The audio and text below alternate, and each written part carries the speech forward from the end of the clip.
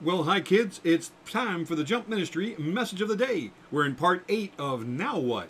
Get your Bibles, we're going to be where I told you yesterday, remember? We're going to be in the Gospel of John, chapter 14.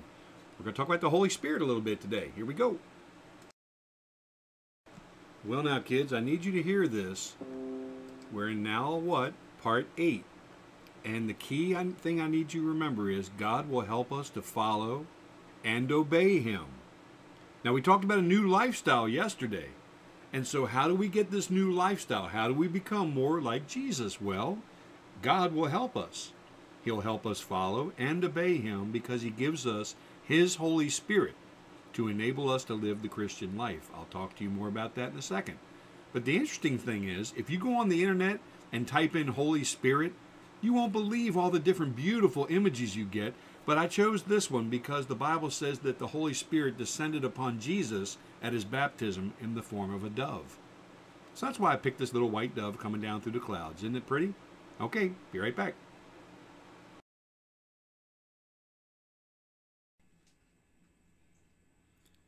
Hi kids. Hey, tonight I'm going to switch back to the Christian Standard Bible because it uses a word in the translation that I find very helpful to me when it comes to understanding the Holy Spirit. If you have your Bibles, would you turn them please to John chapter 14. This was a time when Jesus was preparing His disciples for His departure. He was getting ready to leave, and we're going to see the disciples were very confused and did not understand what He was talking about. But there's some beautiful words of promise in here that I want to share with you. Jesus says in verse 1 of chapter 14 of the Gospel of John, "Do not or don't let your heart be troubled. Believe in God, believe also in me. In my Father's house are many rooms. If not, I would have told you. I am going away to prepare a place for you. If I go away and prepare a place for you, I will come again and take you to myself, so that where I am, you may be also.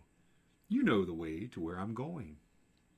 Well, we're going to see now that one of the disciples didn't understand what Jesus was talking about, and he was bold enough to speak up about it. Lord, Thomas said, "We don't know where you're going. How can we know the way?" Jesus told him, "I am the way, the truth, and the life. No one comes to the Father except through me. If you know me, you will also know my Father. From now on, you do know Him and have seen Him." Good words here. And then, a little bit later, Jesus says, "If you love me," this is verse 15. I'm just dropped down a few verses.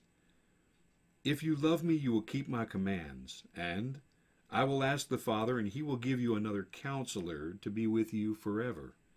He is the Spirit of truth. The world is unable to receive Him because it doesn't see Him or know Him, but you do know Him because He remains with you and will be in you." Jesus is talking about the Holy Spirit here. This is one of our first introductions to the Holy Spirit. And He says in verse 18, "I will not leave you as orphans." That's a child that doesn't have parents.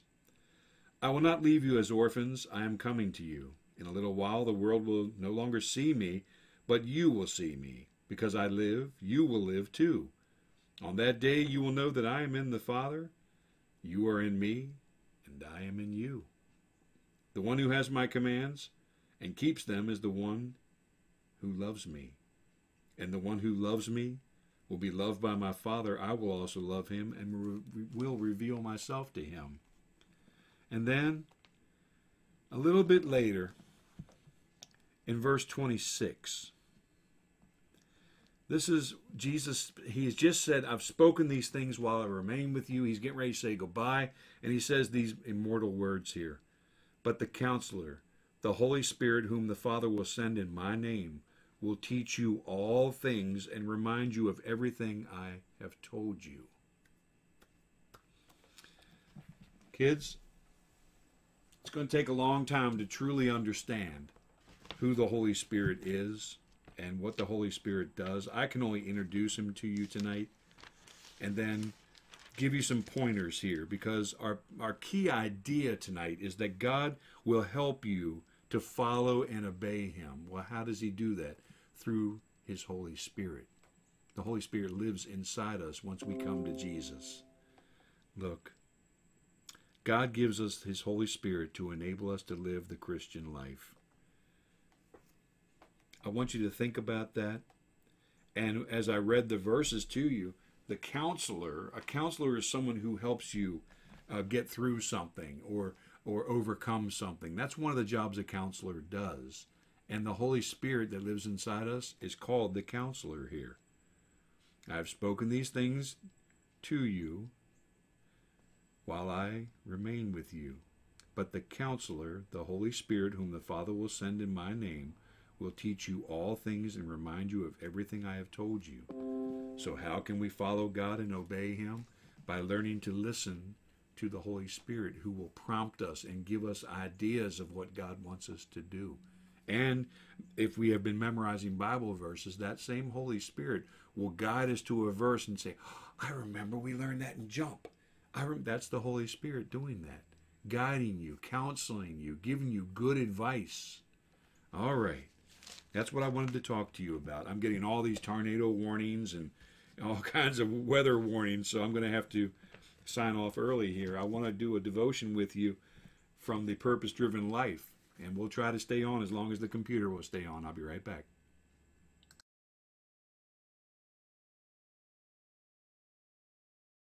Well, okay, kids, here's what I would like you to do today, and I'm calling it an assignment, but you do it if you want to. In your journals, write down one question that you'd like the Holy Spirit to help you with.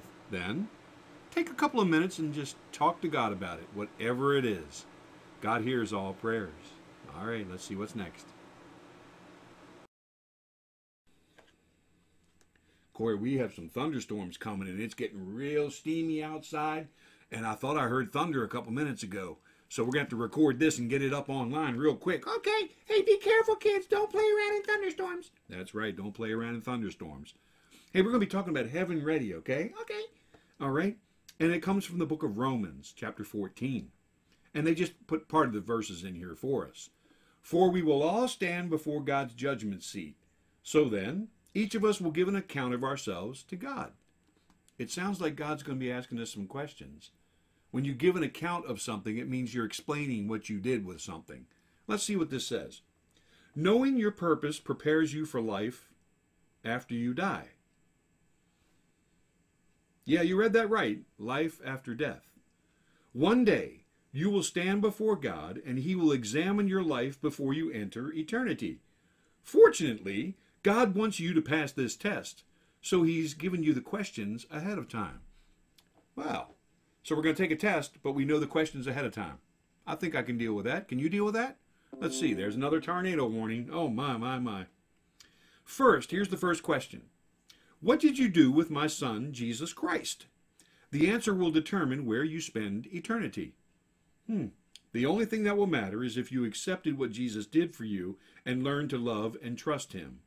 Jesus said, I am the way and the truth and the life. No one comes to the Father except through me. Remember, we just read that in John chapter 14, verse 6. So this is kind of neat how this is mentioning the same thing. The second question, what did you do with what I gave you? Ooh. What did you do with your life, all the gifts, talents, energy, and relationships? Did you spend them on yourself, or did you use them for the purposes God made you for? The answer will determine what you do in eternity. Following God's ways will prepare you to give the best answers. Well, didn't we just read something about God will help us obey and follow him because of the Holy Spirit? And now in our devotion, it's saying something very similarly to it. Following God's ways will prepare you to give the best answers to those questions. What did we do about Jesus? And what did we do with the life God gave us? Wow, well, we know the questions ahead of time. So let's start working on those answers, okay, Corey? Yeah, I want to use my gifts to praise Jesus. Yes, you do. And here's a prayer. I spend a lot of time focusing on myself, Lord. Help me to use what you gave me for the purposes, for your purposes, and not for my own gain. I think that's pretty good. I'm going to have to read that one again later on. Kids, we're going to get out of here because the thunderstorm's coming. and we're going to lose power, and the computer will go blink, and then that'll be it. So I love you. Have a great night. Be safe, and stay away from windows. And maybe if you got a radio, you might want to turn it on so you can hear where these storms are moving into our area. But we're not going to be afraid of that because God's going to carry us right through them, all right? All right, have a great night. Let's pray. And we'll just pray those storms aren't too bad. Heavenly Father, please watch over my friends now as these storms are coming to our area. And just once they have cleared off, help us remember to give you praise. And we'll just praise you in the storm and after the storm. So please watch over our families and our friends. In Jesus' name we pray. Amen. Amen. I'll see you soon. Be good. Be kind. Bye, guys. Oh, see ya. All right, kids, that's going to do it for part 8. Hey, join us tomorrow for part 9, where we're going to learn about resisting temptation. That sounds interesting. I hope you'll come back. God bless you. Take care. Bye-bye.